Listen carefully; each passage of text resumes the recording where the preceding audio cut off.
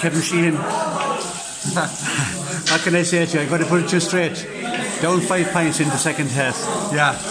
Not looking good at all. Playing against the stiff breeze. Yeah. And you come out and produce that kind of a display in for the last 25 minutes. It's an unbelievable turnaround, and you come out 6-point winners. Yeah. How did you do that? I tell you, we came in at half time, and instead of shouting and roaring and balling, we spoke about Clara in the drawing game where they hit us a goal and a point just for half time. We spoke about Turles, 7 points down, 7 minutes to go. Then we spoke about Ryan Kilmona this year, who was under a lot of pressure. And same thing, we were down a few points today, played quite well, and we were coming into the conditions. But to be honest, the conditions suit us just a little. Pierce coming to wing forward, gives a bit Marty a little bit more space, and Jack gets to sit a little bit more. So I don't know, we better off them against the wing borders. Yeah, Marty came up there with the goal there. He'd 1-3, but that goal was really good for you as well. It was a little bit of the finishing of the game, to be honest. We felt the goal either way would get it, and to be honest, it was incredible.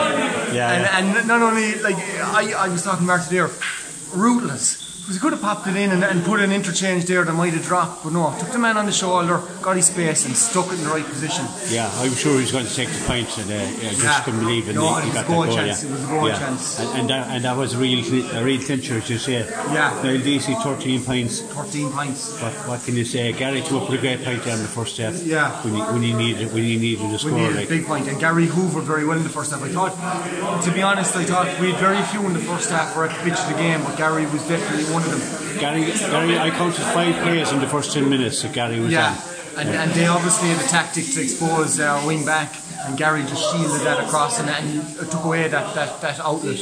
Yeah, Tony outside of his usual game, he made some interceptions there, and quick balls away from this there at times, like, which is look at every so often teams are going to tie up Tony, like he's not Superman, like, you know, and like Kilmona got him to a point, but he still rolled very well. And to be honest, Cratlow today they flooded the area around them with players that are lovely stick hurlers and move the ball quite quickly. So we know though that we can be underestimated at times with the rest of the team, but eventually they'll have to get the respect they deserve, because they're constant and they're relentless. They'll tackle and they'll hook and they'll block and they'll keep using the right options. And if you have a team that will be willing to work the right way at 100%, they're always going to be in the mix. Like at the beginning of the year, and I said this to Tony as well, like that you're down 5 players starting off, more than 5 players. Then Paul Flanagan gets injured. You think, well, there's no way Ballyea going to win this championship with such a loss. But you found new players it's funny in that regard that like, I suppose Doohan has gone now 2 years. We felt that Doohan, Killian could replace him, and I thought, Doohan is a fantastic hurler. Maybe if we had Doohan back, Doohan might be playing centre back for us, but Killian was definitely coming into that option. And look at things, Keane has been playing quite well the last year or so and deserves his chance. Brendan O'Connell is a man that has been huge potential, and it just takes time to get it out. Tyke Lynch has stepped up this year in a big way. Ryan Griffin has added a massive amount to the panel. And I suppose Budgie is a massive loss. Flanagan is a massive loss. But I felt we could soak the rest. I just felt we had enough on the line to soak the rest. You did.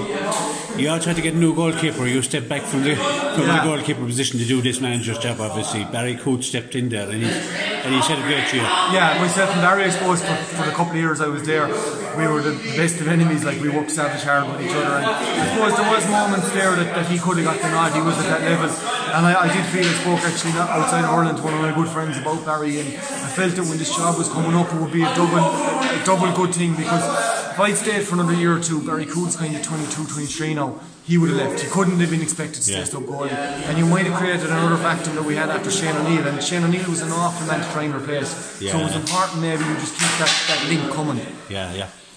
What's the difference now? 2 years ago you were on board, you were part of the team.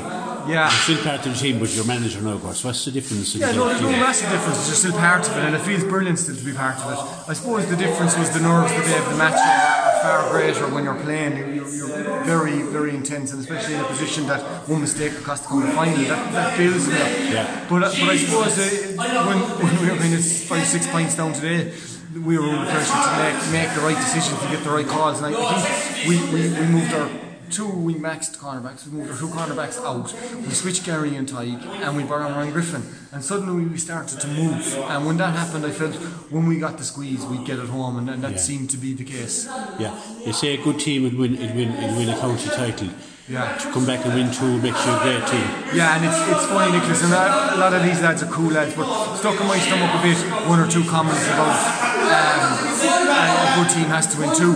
I think it's a bit of a myth. No bad team ever wins a county final. Yeah. And to be honest, when you backed it up with a Munster club, it was a bit of an insult to say, are you still a good team? I thought it stuck with us a bit, but we wouldn't buy into that. What we did feel is that last year we got back a county final without even letting off a shot, and that did stick a little with us this year. At least we'd make a good account of ourselves. Yeah. Kevin, congratulations. Thanks, I know you want to get away. Yeah. Superb. Enjoy the night. Thanks very much. We'll talk to you soon. Thanks.